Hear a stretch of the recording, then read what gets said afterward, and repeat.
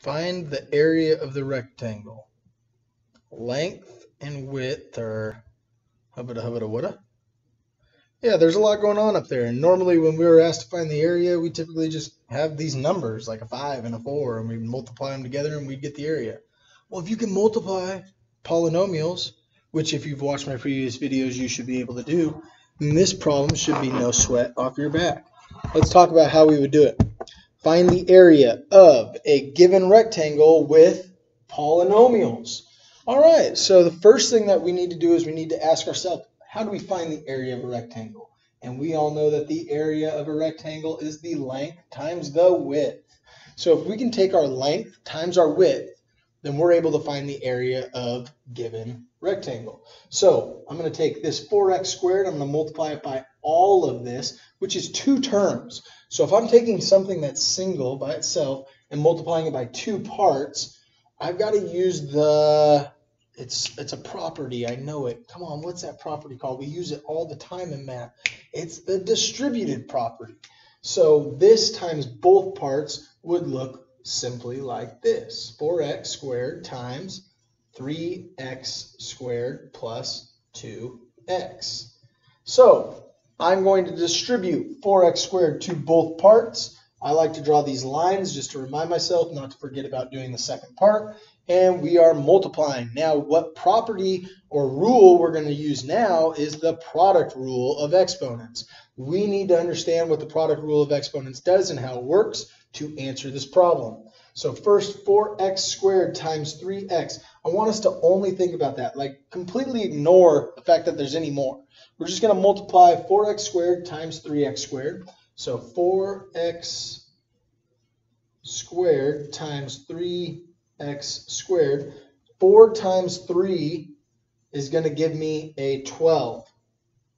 And x squared times x squared, my bases are the same. Product rule tells me to just add my exponents, 2 plus 2, to get x to the 4th. Now we are adding 4x squared plus the 2x. We got to add this part because that's the operation in between. So now we're going to say plus 4x squared times 2x, and we're going to work this part out. Again, we're going to need to use the product rule. 4 times 2, don't overthink it, plus 8. Do this part first, then do this part. Bases are the same. I have an x and another x. Product rule tells me to add my exponents. Now, what I will see a lot of times from kids is they're going to write 8x squared because they see the 2 and they don't see anything here. But there actually is an invisible exponent there. It's just not shown. When you have an x, it is x to the first power. It does not hurt for you to write that down. That is a helpful tip, a hint that I'll give my students. If you typically would forget about writing that down or adding that extra 1, put the 1 there. Okay, it doesn't hurt by any means. So now you have 2 plus 1, which is going to give you x to the 3rd. And we are now done. We cannot combine this any further or simplify it any further because these are not like terms. This power goes to the 4th, while this power goes to the 3rd. Therefore, we cannot add them together. If we were being asked to multiply, we'd have no problems. We'd just multiply the 8 and the x to the 4th, add them together, and we'd be good there. But we're being asked to add, and you cannot add things that are not like terms. They'd have to have the same exponent in order for them to be a like term.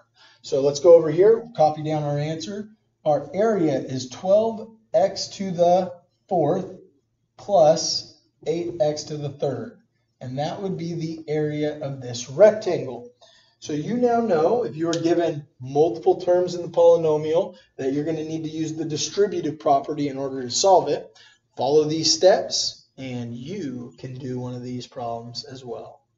All right, hopefully it makes sense. If you have any questions, just leave me a comment. I'll try and get back to you explaining what it is that you're not sure of. And as always, good luck on your upcoming test.